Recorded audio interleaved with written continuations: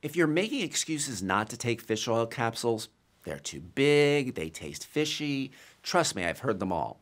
This is for you. A recent study published in the Mayo Clinic Proceedings shows that getting the right balance of omega-3s is nothing short of life-saving. But I'd argue that the authors didn't go far enough.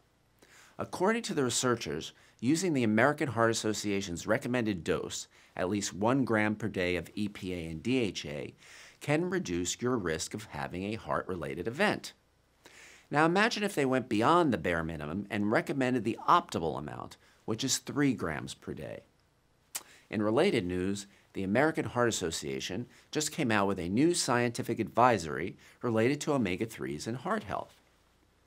After reviewing more than a dozen studies, the AHA determined that for people with prior heart disease, omega-3s can reduce risk of death about 10%. But they stopped short of recommending omega-3s for everyone, citing lack of evidence in the general population. So I'll take these conclusions a step further, even if the researchers won't. The jury is not still out on this one. Omega-3s are safe and they're good for the heart, and everyone should be taking a good quality, high-potency fish oil.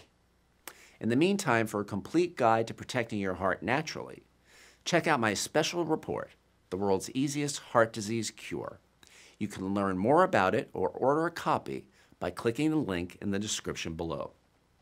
Until next time, I'm Dr. Fred.